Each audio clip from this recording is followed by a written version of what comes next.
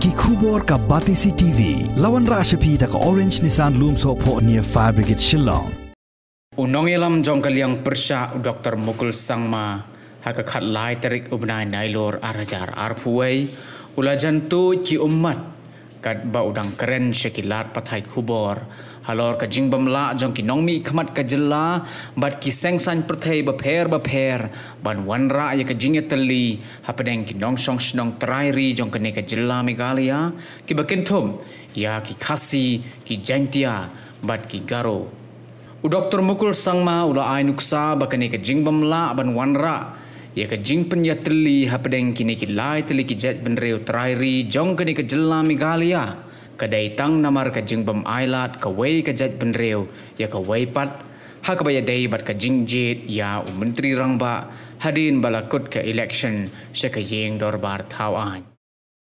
We politicians, we elected representatives, people who belong to different political parties, have not been able to unite our three major tribes.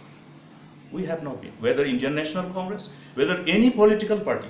Let me be very, very frank and blunt, because irrespective of who the leader is, there is always, that whole whispering campaign, okay, why should Garo be the chief minister? Why should Khasi be the chief minister? Why should not Mr. A? Why should not Mr. B? See, Meghalaya will thrive and prosper when we unite and act as citizens of the state, not only by confining our thinking within the community to which we belong. We have to come together, Garo, Khasi, Jaintia. In my prayers,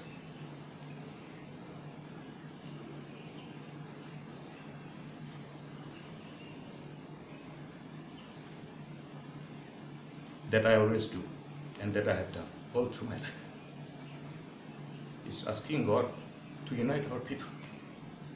Thank you.